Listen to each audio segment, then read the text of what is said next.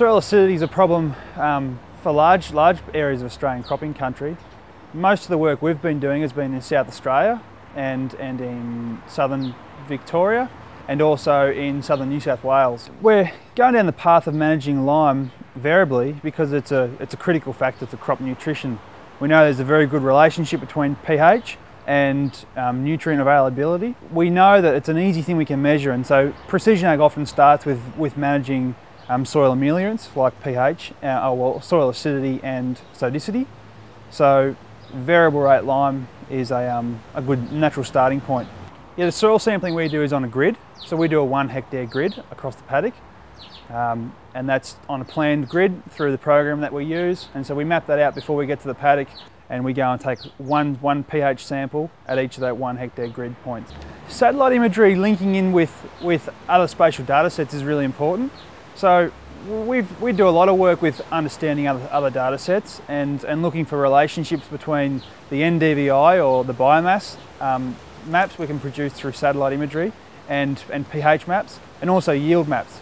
So we definitely want to look for relationships between these constraints that we can identify and see if they are actually having an impact on plants. So we know there might be poor biomass, but we don't understand why in some cases. So we can use this to look for that relationship to say maybe there's low biomass and there is a relationship with pH.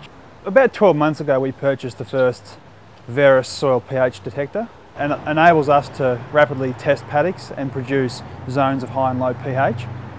And so then once we've got the zones, we'll then go and do some strategic soil samples in those areas, 0 to 10 soil tests, and send that away to a lab and then get the full soil test and convert that information into a lime prescription map. We would then get the farmer to work with their agronomist to look at the results from the laboratory, to analyse the information and determine the final lime application rates. It varies from paddock to paddock. Most paddocks are around 15 to 25% saving in lime, but we have had examples where we've had up to 85% saving in lime. Managing soil acidity through variable rate lime spreading is a fantastic starting point for precision ag. We know from the mapping we've been doing over the last 2 years that the return on investment is very high, and if we can achieve a 10% saving on a lime, we can pay for variable rate lime straight away. And there's been very few cases where we haven't been able to have immediate reductions of input cost in lime.